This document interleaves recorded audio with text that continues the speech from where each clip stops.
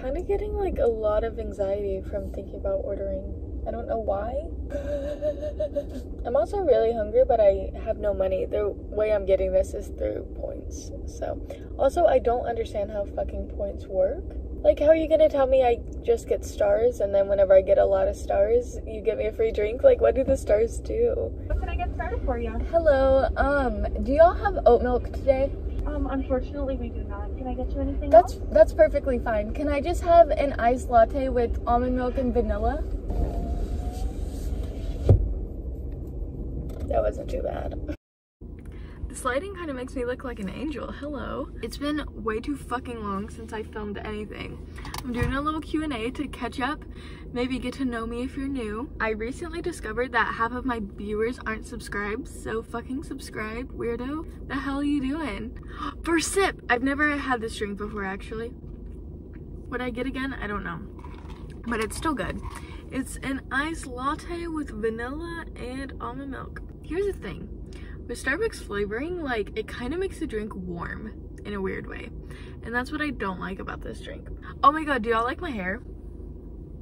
Also, I'm having kind of a bad hair day, so I'm sad that y'all have to see me like this, but hopefully I don't get into another rut and I continue making videos. But I think it will be better now that I'm out of school. I'm fucking done with my freshman year of college. Speaking of accomplishments, that was a really fucking good segue.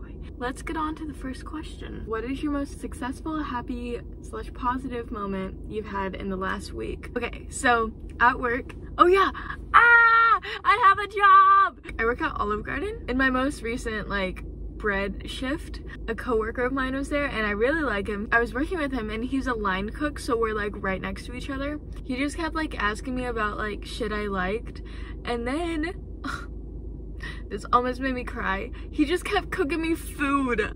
He just kept like sliding me over some like french fries, some of those little donuts that you dip in the chocolate. Oh my god. He just kept making me food and it was the sweetest thing in the world because I was like, I love you too. Next question is, how am I really doing? I don't really know. I think I just need change and I need something new in my life. I feel good mentally right now. I did not last night. Last night was a weird night. Not gonna lie, I did think about deleting all my social media, like just disappearing for a month, not talking to anyone for a month. So I don't know what that's about, but I'm okay. Okay, this one says, describe your significant other. I don't have one, so oh no, this might actually get me canceled from the internet. They asked, are you a Harry Styles fan? I don't dislike Harry Styles. I would not be like, I want to listen to some Harry Styles. But whenever it's on, because my friends like Harry Styles, I like it. You know what? I actually really enjoy Fine Line, if that's what it's called. I would put that one on by myself. Oh, okay, this one's cool. Meaning behind your tattoos.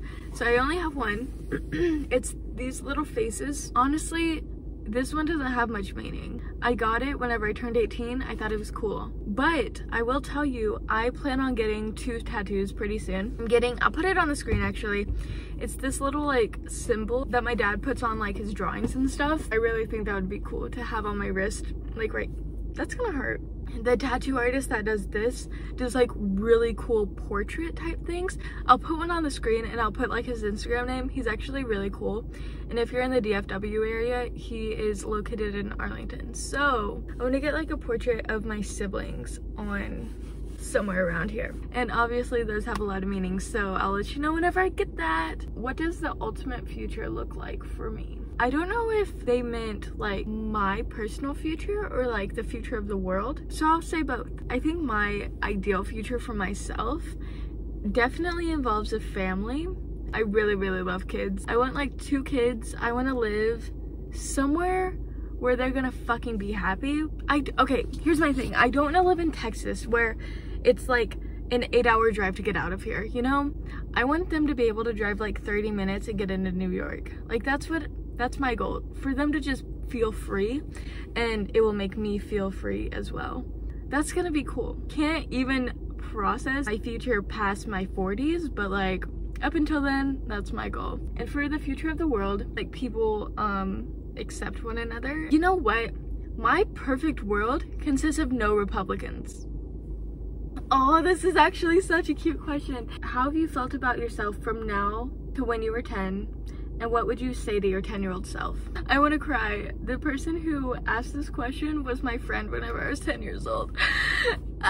Whenever I was 10 years old, I mentally felt older, if that makes sense. Like, I was raising my siblings. I don't want to get too into it, but I was basically a parent at 10 years old. My mindset was definitely more mature, but I didn't feel like a kid. So I kind of already felt how I feel now, if that makes sense. Obviously, like, I've learned shit and I've grown. You know what? My maturity is kind of the same as a 10-year-old. Now, I feel really confident. I mean, there's like a constant crisis going on in my head, but like, overall, I feel pretty good about myself. If I could say anything to my 10-year-old self, I would say that what you know isn't all that is. To kind of explore yourself and kind of find yourself instead of jumping into a bubble and a box and those really pretty girls that you want to be. You actually don't want to be them, you actually have a crush on them.